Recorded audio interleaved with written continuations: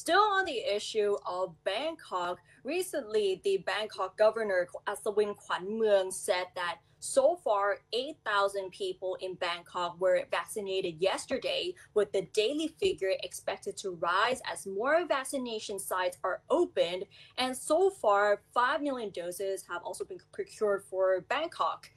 Aswin said during his visit to the vaccination site at Big C Bangbon Mall in Bangkok's southern area of Thonburi that 11 more vaccination sites outside hospitals will be set up in Bangkok by the end of May, making a total of 25 vaccination sites. Those being inoculated today were staff of the Big C Mall, and the site aims to inoculate at least 1,500 people who have registered through the Mall Prompt application per day. The BMA has also procured 5 million doses of AstraZeneca vaccine, 2.5 million doses of which will be allocated per month to cover at least 70% of those living in Bangkok. However, the governor said on Sunday that the BMA aims to inoculate at least 500,000 people by the end of May and as many as a million a month from June.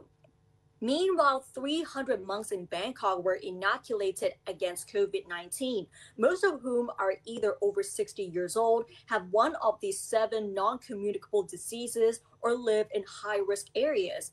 The Priest Hospital has been provided with 1,000 doses of COVID-19 vaccines to inoculate 500 monks who have registered for the vaccination. So we can see that Bangkok has been stepping up with its vaccination program to cover as much people as possible.